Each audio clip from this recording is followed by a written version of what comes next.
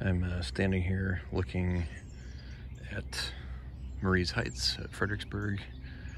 This would be the vantage point that the Union soldiers would have had coming across up towards the wall.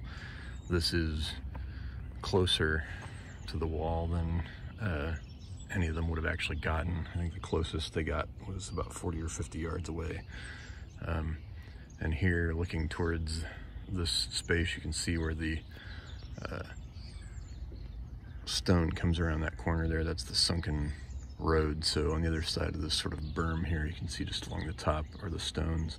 That's the original wall from the era of the battle. And then this is looking towards the Innes house, which was here at the time of the battle. And then just over here,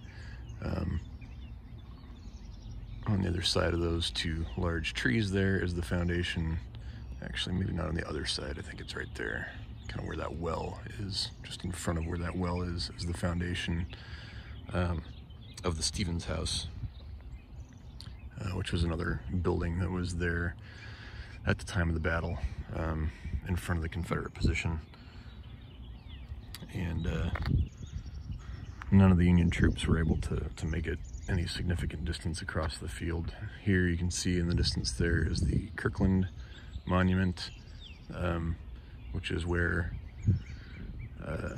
Richard Kirkland of the 2nd South Carolina Volunteers jumped over the wall with some canteens to help the dying Union soldiers out in the field there, and both sides held their fire while he delivered water to the wounded.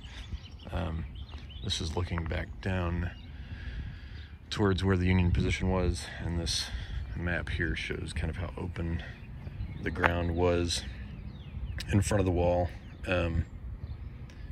Now you can see it's been built over by a modern neighborhood, but this all down that street there all would have been empty plains, except you can see that brick house peeking above the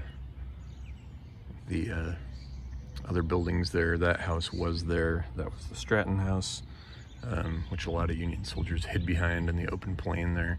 But otherwise this was all completely open. None of that structure was there. So where those buildings are now, lots and lots of Union soldiers, thousands, were killed and wounded on the field there.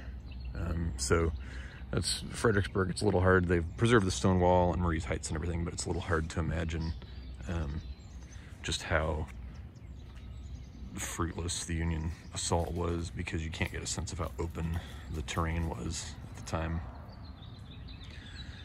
So you just have to try and kind of imagine it. I will go up and get some image from the wall.